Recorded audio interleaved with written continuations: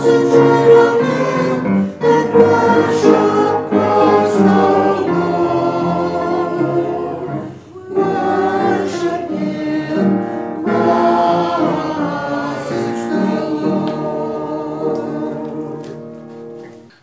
morning. Good morning.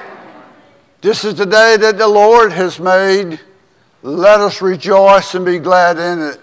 We're glad to have each and every one of you on this beautiful Sunday morning as we gather together on this Memorial Day weekend as we remember those who gave their lives for each and every one of us, that we might have the freedom that we have, that we might have the opportunities in this country that we have.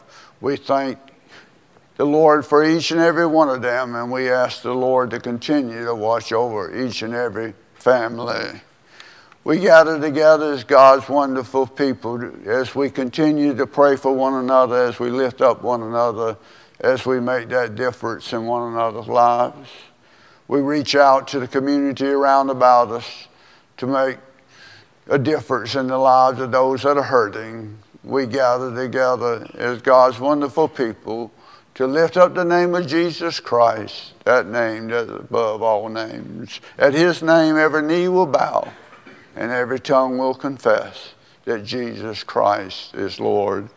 We gather to worship hymn number 64, Holy, Holy, Holy.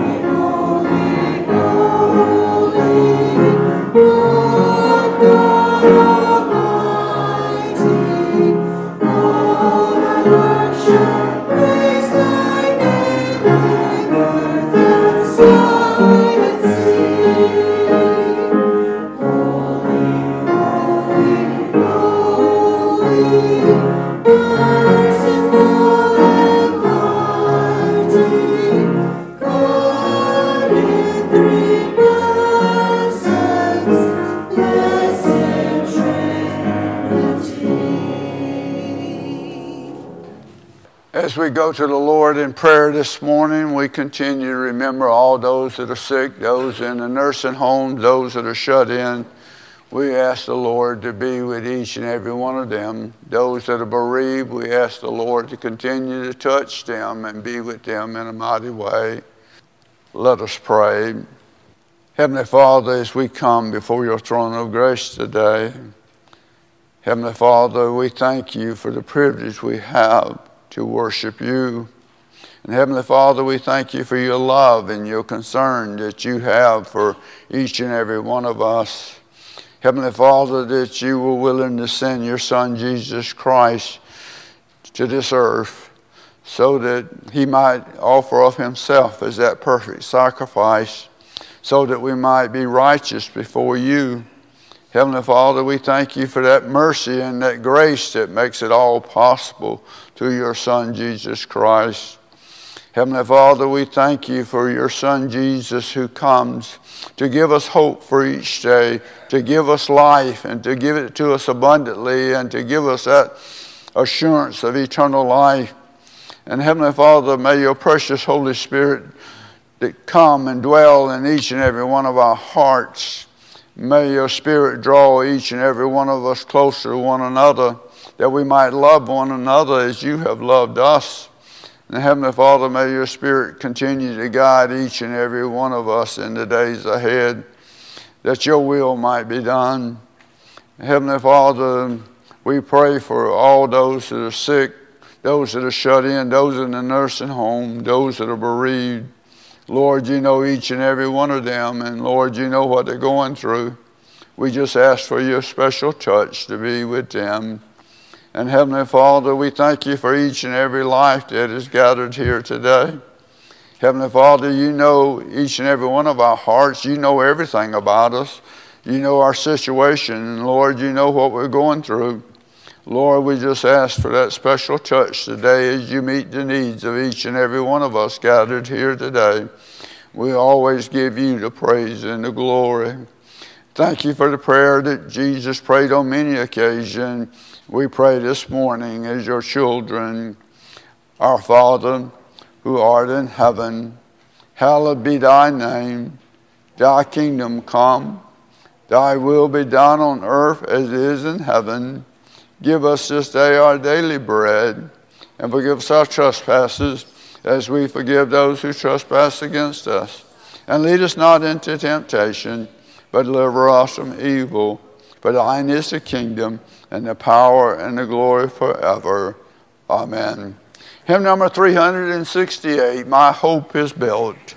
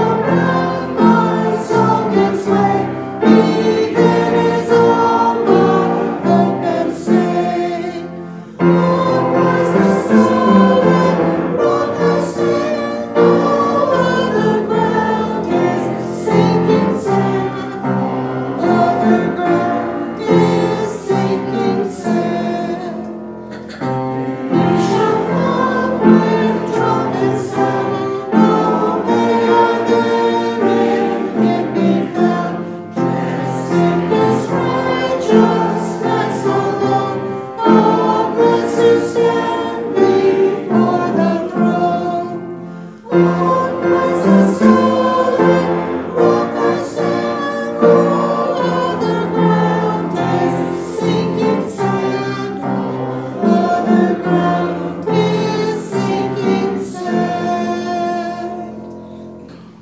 Our Psalter reading is found on page 743. We're reading from Psalm 8.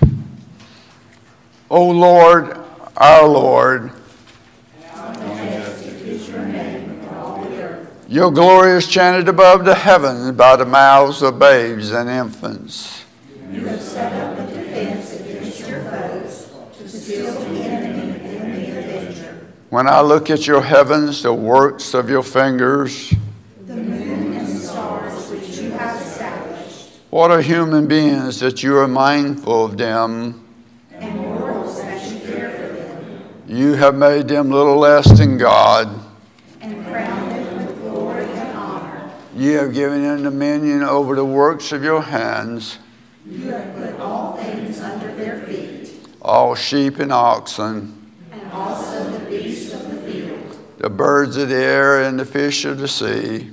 whatever passes along the paths of the seas. O Lord, our Lord, How majestic is your name in all the earth.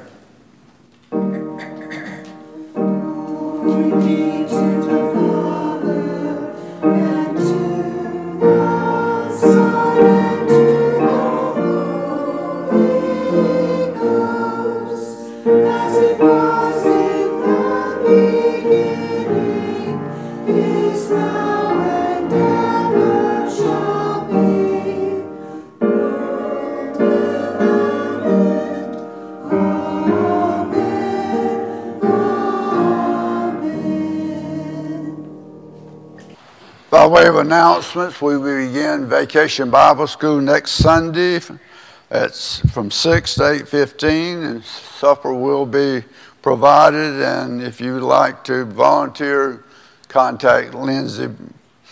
And we also will begin today or next Sunday from the month of June and July collecting school supplies for the school. And so each and every year you've done well, and we're looking forward to this year as we continue to make a difference for those children that don't have the money to be able to buy these products that they need for school. And so we appreciate all that you do as you continue to reach out to make that difference. This morning we're glad to have the Gideons with us. We have some from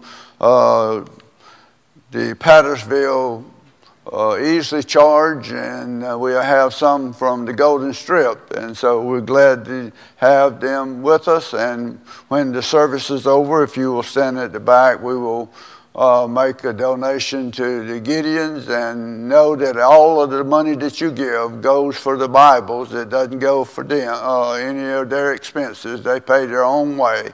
And so we're looking forward to hearing the work of what the Gideons are doing. And Jim, if you'll come and 8 souls saved in the darkness of a coal mine in Kentucky. Sharon was a young student in the 8th grade. She always heard her classmates talking about Jesus, but she didn't have a personal relationship about Jesus. But one day, there were some Gideons doing a distribution in the front of the school, giving out testaments just like this. And so Sharon walked outside, and the Gideon offered her one of the testaments. She said, "Yes, I'd like to know about Jesus." So he opened it up and he showed it to her, that it had the help aids in the front, also it's Psalms and Proverbs. Then in the back is the most important part, is the guide, the GPS to Jesus Christ. He walked her through the plan of salvation, and there Sharon accepted Jesus Christ on the street in front of her school. She was so happy that she had gotten a new book, but most of all, she had gotten a new friend, a Savior, Jesus Christ. She goes home excited and tells her mother, said, Mother, look at my new book. I believe in Jesus Christ. I believe in Jesus Christ. I'm saved. And so she sits down and she shows her mother the testament, just like the Gideon showed her. There, she also accepted Jesus Christ. But then the father comes home, the coal miner. He comes in and he's had a hard day. Just all he wants is his beer. But she rose over and said, Daddy, look at my new book. I got a new book, a new Bible. about Jesus. We don't need any books like this. We don't need any Bibles in this house. And he throws it up against the wall. She's sad and she leaves out. But in just a short period of time, he's drank his beer and he's passed out, face over the table. But he's laid his coal miner jacket on the back of the chair. So she goes in and picks up the little testament that's been thrown against the wall and places it in his coal miner's pocket, hoping that at work or sometime he'll take time maybe just to look at the little book that she had received. Later that next morning, she went to school. The dad went to the mine. The mother stayed at home. But during the school, Sharon and all the other students heard the sirens going off. There was a coal mine cave in. So she goes home from school.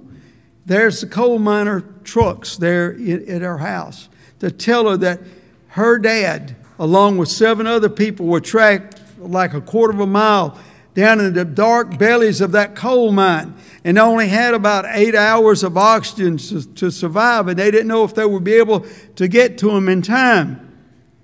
They prayed about it. They talked about it. Then they went to school the next day, but then when she came home, the trucks were back there again. Her dad and the 7 other miners had expired. They were found. They were dead. They were given the personal belongings of the miners that were in the coal mine, and so they were giving them Sharon's dad's, and he had the testament that she had placed in his coal pocket. It had coal dust on it. It was dirty. And she was looking at it, and she was sad. Sad. Then my dad, I wish he'd have known Jesus.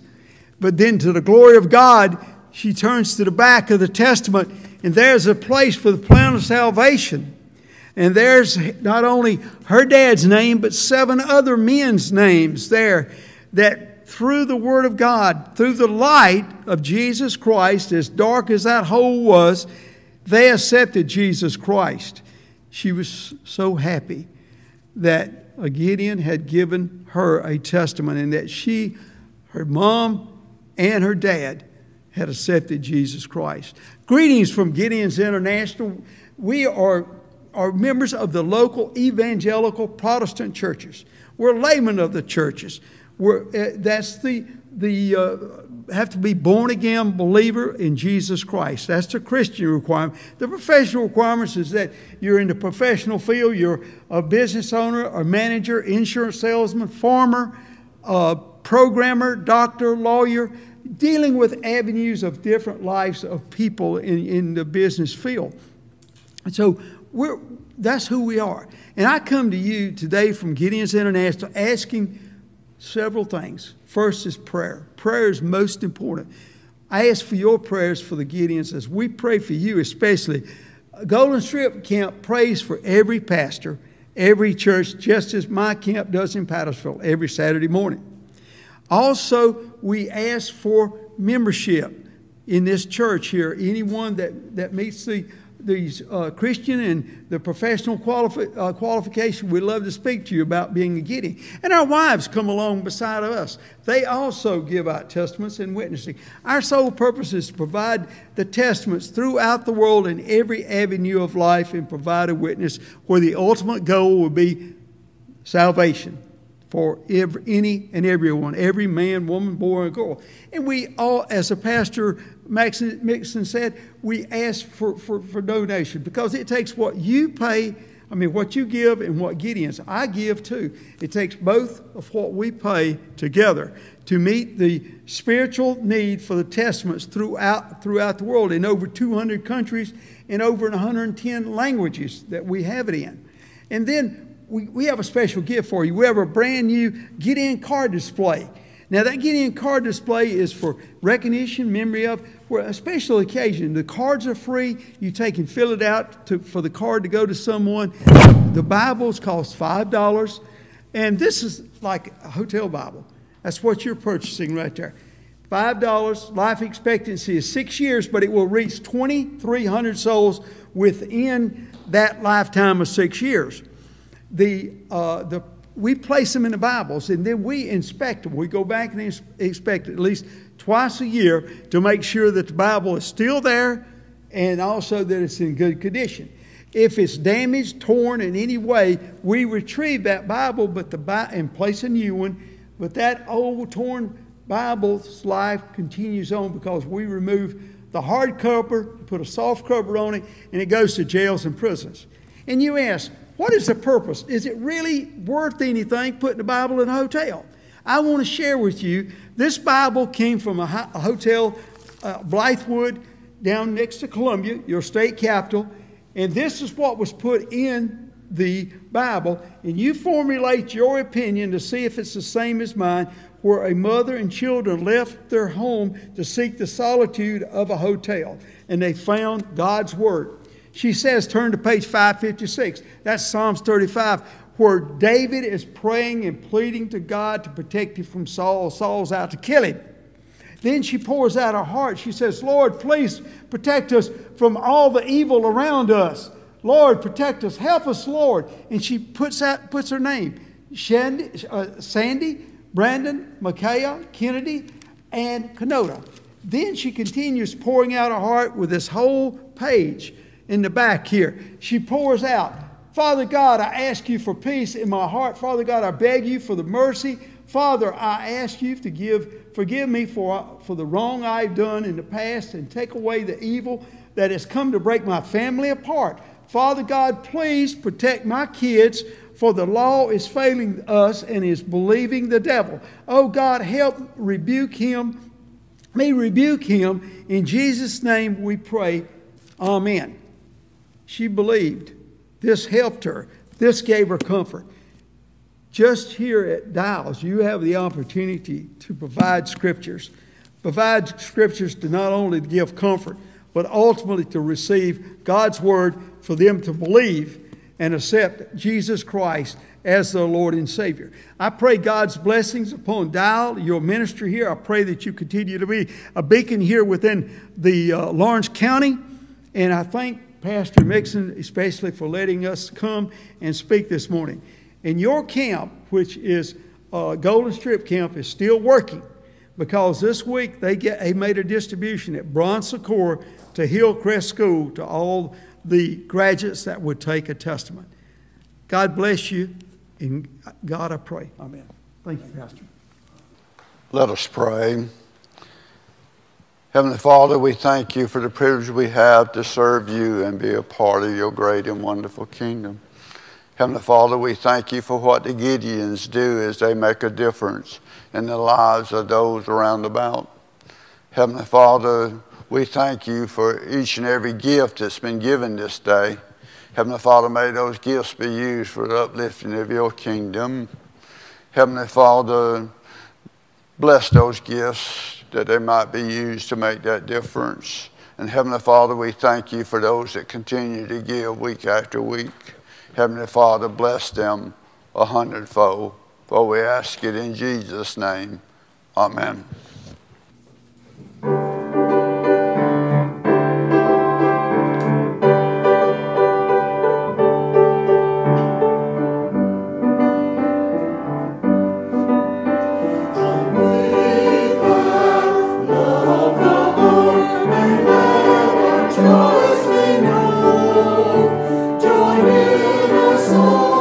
Sweet accord, join in our song with sweet accord.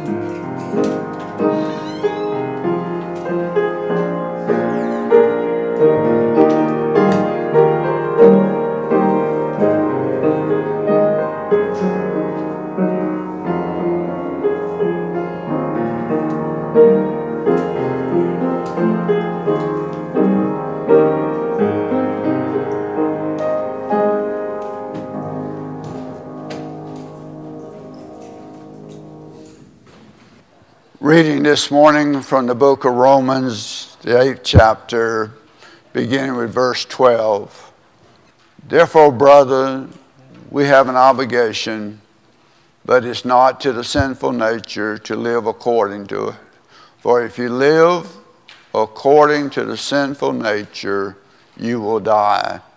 But if by the Spirit you put to death the misdeeds of the body, you will live. Because those who are led by the Spirit of God are the sons of God. For you did not receive a spirit that makes you a slave again to fear, but you received the Spirit of sonship, and by him we cry, Abba, Father. The Spirit himself testifies with our spirit that we are God's children. Now, if we are children, then we are heirs, and we are heirs of God and co-heirs with Christ, if indeed we share in his suffering, in order that we may also share in his glory. The word of God for the people of God. Thanks be to God. Let us pray. Heavenly Father, we thank you once again for this scripture and the message that you have given unto me this day as I break the bread of life unto your wonderful people.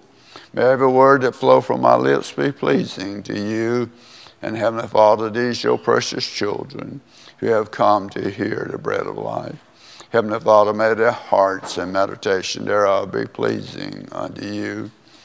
Heavenly Father, we ask for the anointing of every word that is spoken and every word that is received. For we ask it in Jesus' name. Amen. Our subject this morning is God in three persons. There are a lot of things in this world that we don't understand. There's a lot of things that we will want to ask Jesus when we get to heaven, why certain things took place and why certain things happened. Today is Trinity Sunday, God the Father, the Son, and the Holy Spirit.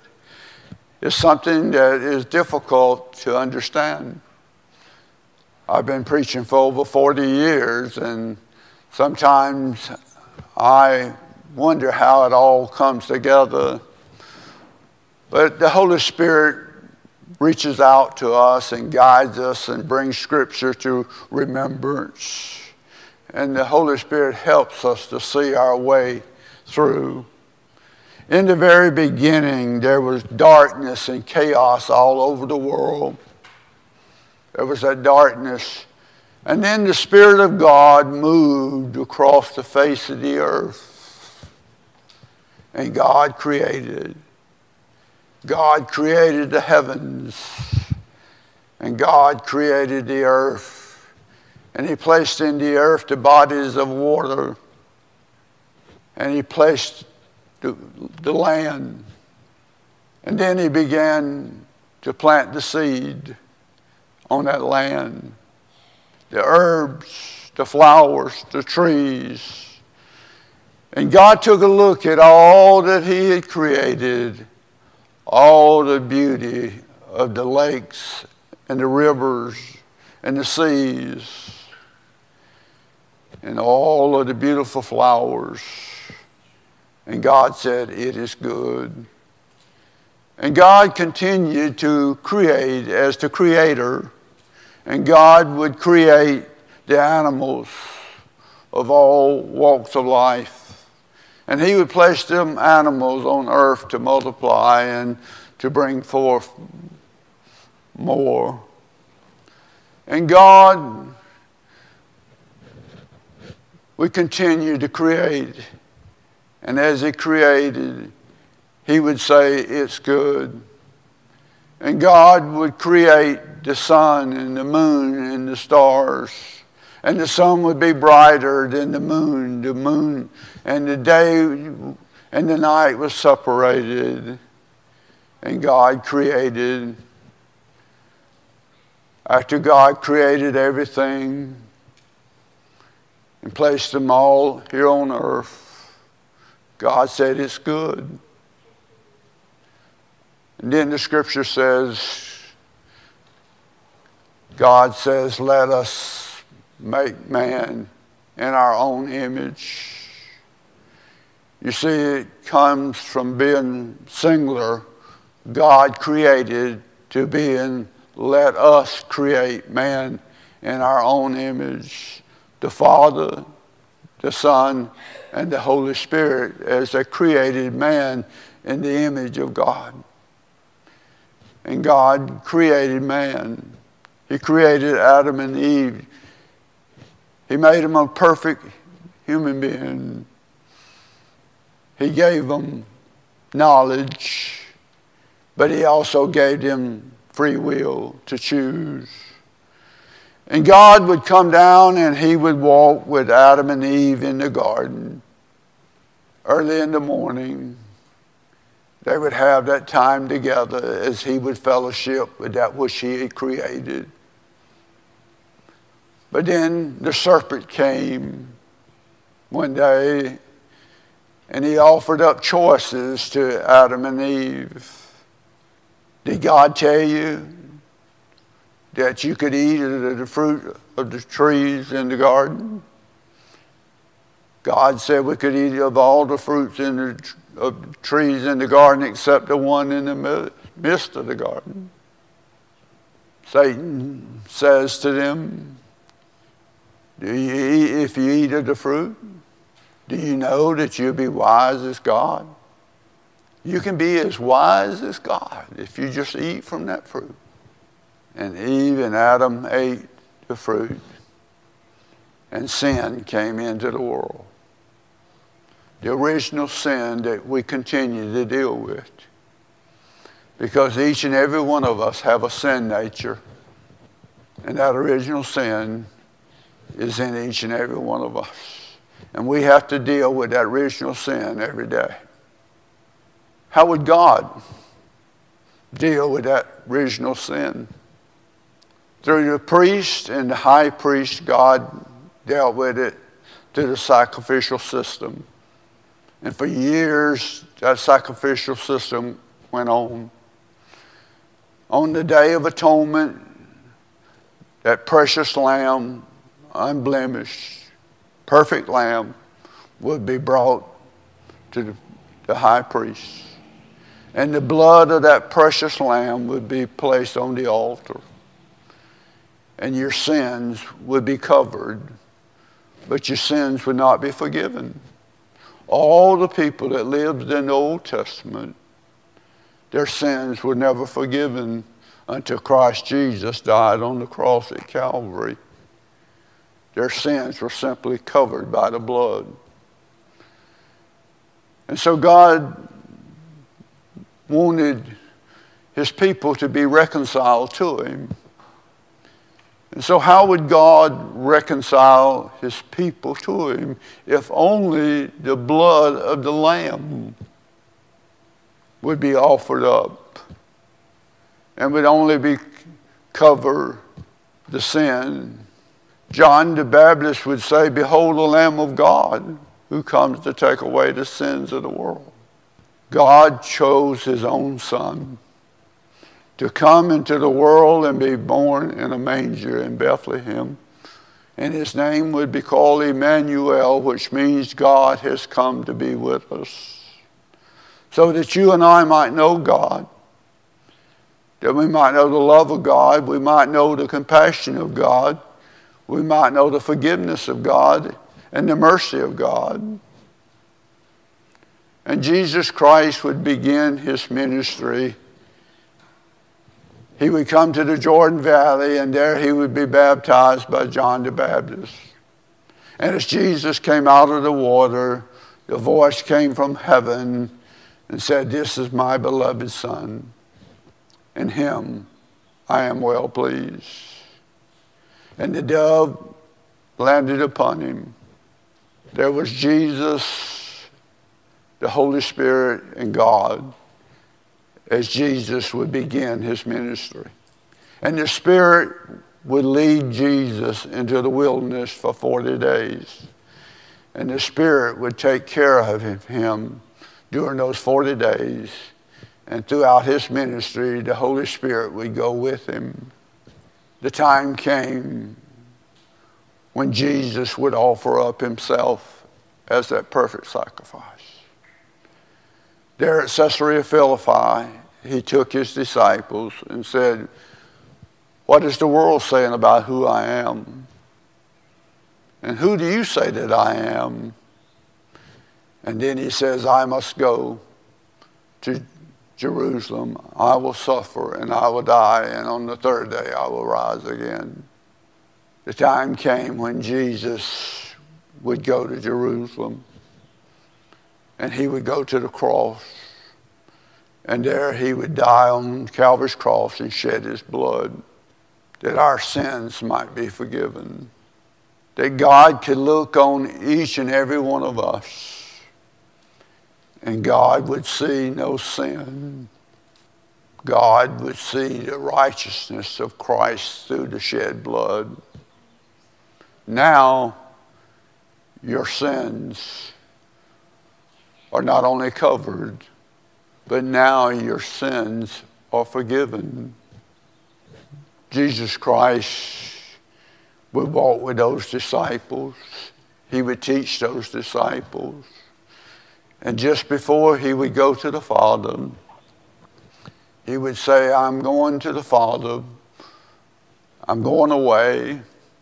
But where I'm going, you cannot go at this time. But I want you to know that I'm not going to leave you comfortless.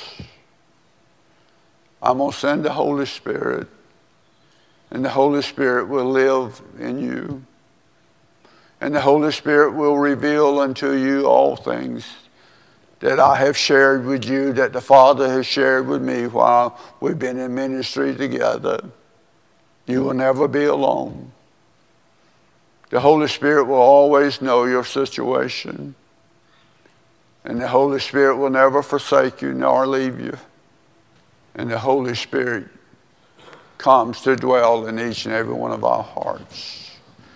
When we accept Jesus Christ as Lord and Savior, when we tell the Lord that we are sorry for our sins, He's faithful and just to forgive us of our sins and cleanse us from all unrighteousness. He gives us that Holy Spirit to come and live and dwell in our hearts.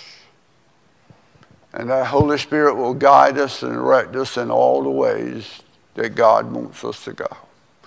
The Holy Spirit will never make you do anything, but the Holy Spirit will always be available. And the Holy Spirit will always remind you when we are headed in the wrong direction. But the Holy Spirit will be with us always. And so when we come to God in three persons, God was the creator. God created everything. He created man. But sin came into the world. And so he sent his son Jesus. And Jesus walked upon the face of the earth, being fully human and fully divine. He was willing to offer of himself as that perfect sacrifice on Calvary's cross for each and every one of us. And then as Jesus prepared to go back to the Father, he would ascend into heaven, and he would send the Holy Spirit on the day of Pentecost, that those disciples might be baptized in the Holy Spirit. Today, we still have that same Spirit. For he said we should not live in fear, and we should not walk in the flesh, for the flesh will surely die. But we walk in the Spirit as he is in the Spirit. We walk in the light as he is in the light. We have fellowship one with another. For the shed blood of Jesus Christ cleanses us from all our sins. And this morning, that Spirit continues to live and dwell in us. That Spirit will continue to be with us until the trump sounds. When the trump sounds, Christ will come and we will be lifted up, and we will meet him in the sky, and we will spend all of eternity with him. But this was God's plan for each and every one of us. Through the Creator, through Jesus, and the shed blood, and the Holy Spirit that comes to live and dwell in our hearts. Our closing hymn as we sing twice, hymn number 393, Spirit of the Living God.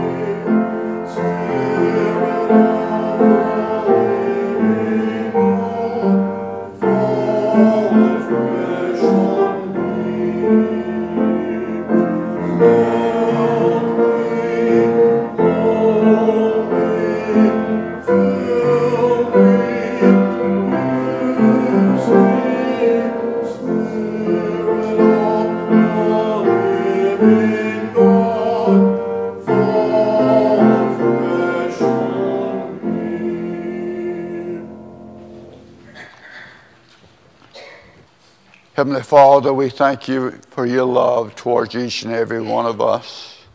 Heavenly Father, thank you for sending your Son, Jesus Christ. Through his shed blood on Calvary's cross, our sins are forgiven. We become your children, and we become heirs and joint heirs.